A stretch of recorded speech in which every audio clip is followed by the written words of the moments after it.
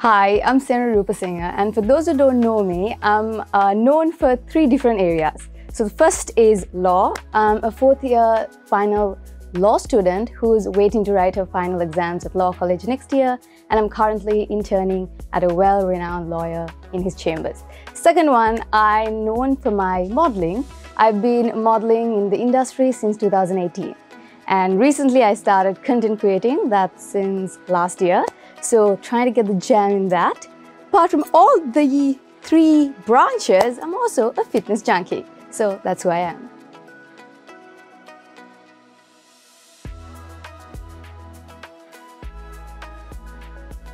In my books, you get to go straight to the gentleman block if they owns up for the actions.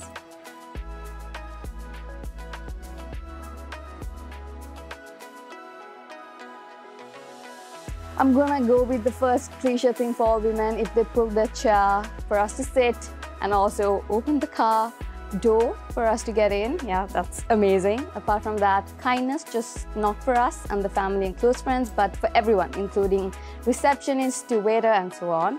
And then courteous, following through promises, and style. Style, guys. What are the makings of a true gentleman? Certainly not about the flawless craftsmanship of perfectly matched seams, a symmetrical crisp collar, premium buttons, or the 16 stitches per inch around the cuffs. No, being a gentleman is not something you do for the world, but something that's found within you. Emerald, the gentleman's instinct, the leader in menswear.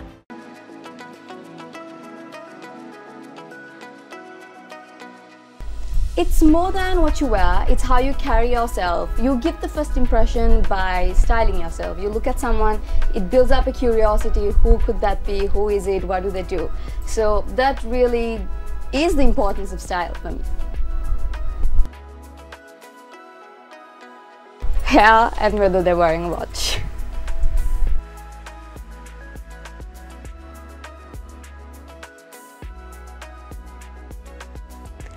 I'm gonna go with formal and also the cheeky, breezy, casual look.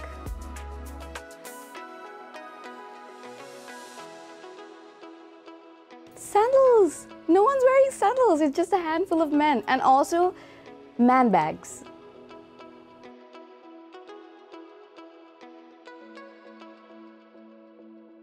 First one would be my grandfather. He's not well renowned, but for me, that's where style was born.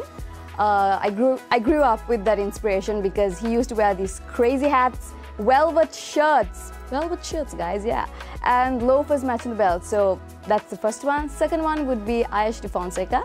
I haven't been knowing him for a while, but for the time period I worked and bumped into him during events, he really gets out there with styling. His comfort, he's really mixing and matching shorts for events. That's amazing. Third one would be our beloved Sangakkara.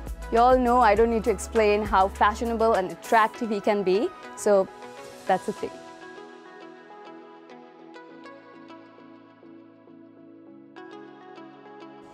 Depends on the personality, so I'm on the edge. It really depends on how comfortable they are.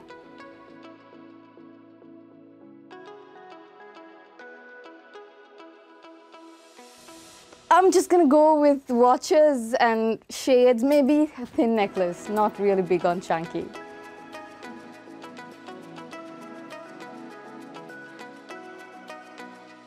Good fit, definitely, because it doesn't matter how expensive your jacket or your trousers are if you don't know how to style it. And a good fit makes you feel comfortable and also gives you some sort of confidence.